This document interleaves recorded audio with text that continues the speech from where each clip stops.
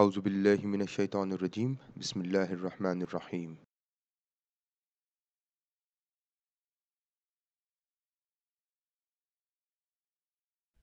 Here's process macro, multiple mediation analysis.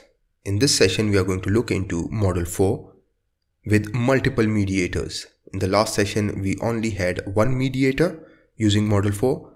What if you have multiple mediators with one IV and one DV? You are going to use model 4 in his process macro. Now, let's say we are going to test this particular model. We have got one IV, that is culture, we have got one DV, that is performance, and we've got two mediating variables. Now look at this. This is your path from culture to commitment, which has been named as A1. The path from commitment to performance is B1. Now if we multiply A1 with B1, we will get the indirect effect from culture to performance through commitment. This is your direct effect in presence of the mediator, C complement.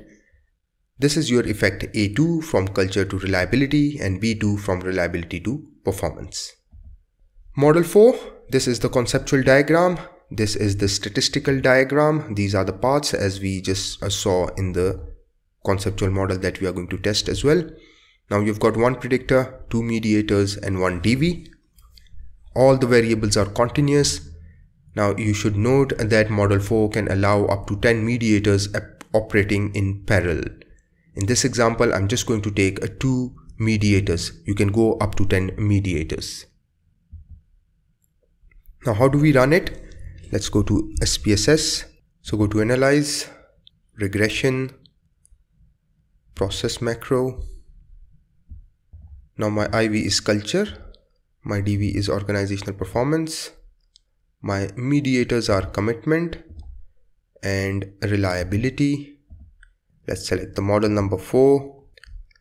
Let's go to options and let's say we want the total effects and we want these standardized effects. No options are needed from this particular section. Let's press continue and press OK. Now here is the output. First, the brief description as to what the model number is, the Y variable, X variable, the two mediators, the total sample size. And now since we've got multiple endogenous variables now this is a dependent variable or an endogenous variable. This one is a dependent and or endogenous variable.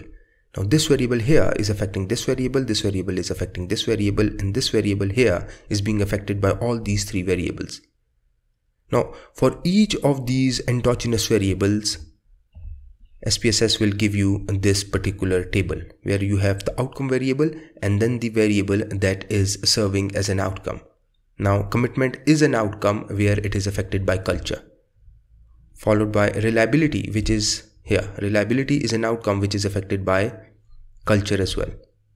Moving on, we've got OP that is affected by all the three other variables in the model. Now then we've got the total effects and all the other effects as well. Now how do we interpret this? I've got the output here in PowerPoint. Now again, these are the options. Let's move on. So how do we interpret the output? Description of the model along with the different variables where Y is your dependent variable, X is your independent variable, M1 is your mediating variable number 1, M2 is your mediating variable number 2, and this is your total sample size. Now the first thing, as I mentioned earlier, each of the endogenous variable or anything that is being affected by any other variable will be assessed separately as an outcome variable, where you have the outcome variable and which variables in the model are affecting that outcome variable. Now in this case, commitment is only affected by culture. Reliability is only affected by culture.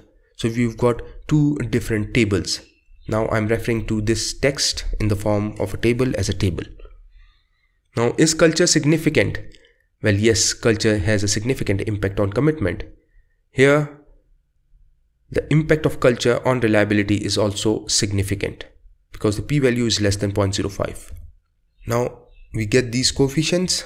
So, culture has a significant impact on commitment here because the p-value is less than 0.05. And your lower level and upper level confidence intervals, look at this, there is no zero in between.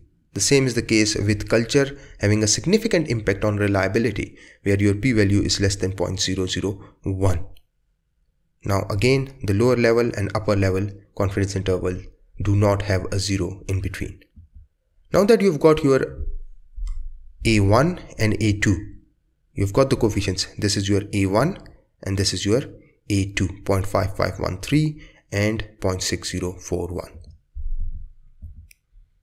The next step is you look at the performance. Now performance is another outcome variable being affected by culture, commitment and reliability. Now the impact of culture on performance, here OP is your C complement. This is your direct effect, whereas the other two are your B1 and B2. Now commitment was found to have a significant impact on OP, that is commitment on OP referred or identified as B1. Look at this, the p-value is less than 0.001. Now moving on, reliability also found to have a significant impact. Look at this, p-value less than 0.001. This is your path B2, this is your B1, and all three paths are significant. Now the first thing that we do in assessing mediation is to look at the indirect effect, whether the impact of IV on DV passing through the mediator is significant or not. Well, you can calculate indirect effect by simply multiplying A1 into B1. That is the path from your IV to your mediator, and B1, that is your path from your mediator to dependent. Now where are these paths? Here, have a look. Here are these paths. B1. This is commitment to performance. Commitment to performance is your B1. Reliability to performance is your B2. So where is your A1 and A2? Here it is. Culture to commitment A1, culture to reliability A2. Where it is? Here it is. A2 0.5513, A1 0.6041, and you saw that earlier in this model as well. A1, B1, A2, B2. So how do we calculate the indirect effect? From culture to performance through commitment, we simply multiply the path coefficient, that is A1, into path coefficient B1, 0.6041 multiplied by 0.3335, and you will get this output. Similarly, your indirect effect 2, that is the effect from culture to performance through reliability, again you simply multiply the path coefficients. A2, that is the path coefficient from culture to reliability, and B2, that is the path coefficient from reliability to performance. And when you multiply it, this is what you get. Now are these paths significant? Your direct effect, your C complement, that is the impact of culture on performance in presence of the mediators, was this. Now the total effect is simply the addition of direct effect, that is this, plus this effect and this effect, because now we have got two indirect effects. Now is it the same? Yes, it is the same. The total effect is 0.5653, 0.5653. If you do it, you will get this particular output. Now, is there mediation? Look at this. Indirect effects are significant. How do I know that indirect effects are significant? Indirect effect of X on Y, that is your culture on organizational performance through commitment. Is it significant? The effect size is 0.2014. Is it significant? Yes, it is significant. There is no 0 in between. The indirect effect of X on Y, that is your culture on performance through reliability, that is your second mediator. Is it significant? Yes, it's significant. There is no 0 in between. Now this is your standardized effect. So your indirect effects are significant. Is it partial or full mediation? Now it is partial mediation. Why? Because your direct effects in the presence of mediator is significant. Is it complementary or competitive? Now you simply multiply your A1 into B1 into C complement. If there is a negative sign, this is competitive. If all three are positive, and yes, in this case all three paths are positive, that is A1 into B1 into C complement, you will get a positive result because A1, B1 and C are positive. Same is the case with the other paths A2, B2 and C complement. So in this case, it's complementary mediation. Now how do you report the output? Here is a sample. First you mention the total effect, that is from culture to performance. Culture and performance, your culture is your IV, performance is your DV. Direct effect in presence of the mediator, this is significant. Now your indirect effects are also significant. T value is greater than 1.96. Now this is two-tailed. Obviously if you want one-tailed, you can simply refer to it or compare it with 1.645.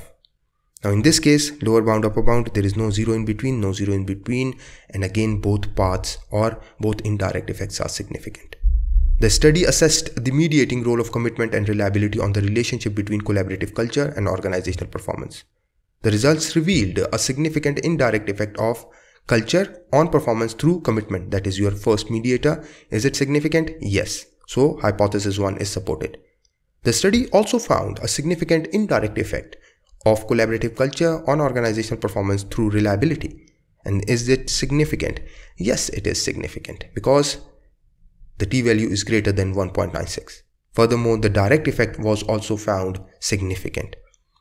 Now, if your direct effect is found significant, you will say, yes, there is partial mediation. In this case, your direct effect was significant. What if this was insignificant? That is, in presence of the mediator, the impact of IV on DV was insignificant. This would have meant that the impact of IV on DV is passing through the mediators rather than directly. So, you would have said full mediation. I hope this session would have helped you understand how to perform mediation analysis using Hayes process macro.